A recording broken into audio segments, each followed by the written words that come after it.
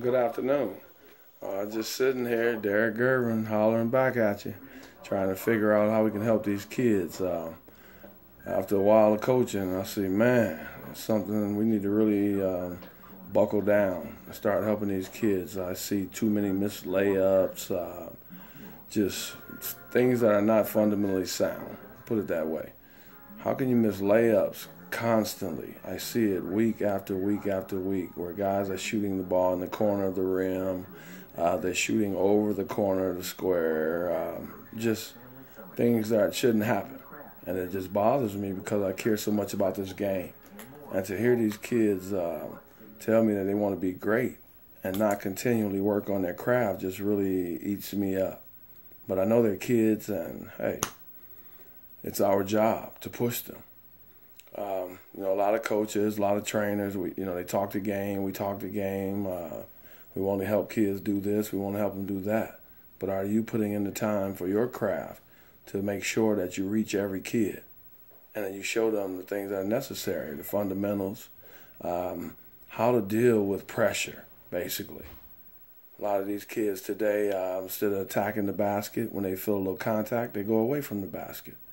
Shooting layups, falling out of bounds, with the chance of making them are minimal. Things like that. So, we all need to get out of ourselves and try to help these kids.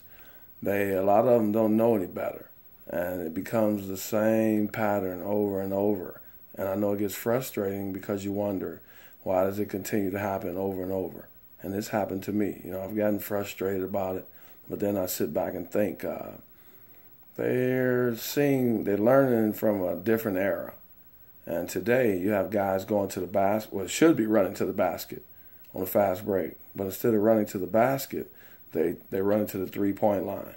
Now the thing about that is everyone's not a three-point shooter.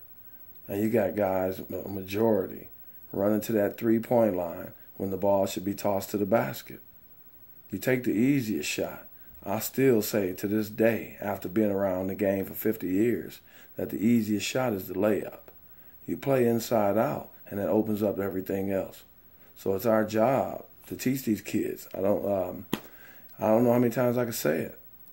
It's frustrating to me because when you see kids that are innocent and they don't understand, and we're trying to teach them, and then you wonder, are they going to ever get it? Well, I know this. They'll get it if we do it repetitively. They will do it. They will get it. So you keep pushing. Keep fighting. Trust these kids. Trust yourself. Put your heart into it. If you don't put your heart into it, you shouldn't be doing it. This game is not a joke. It's not easy.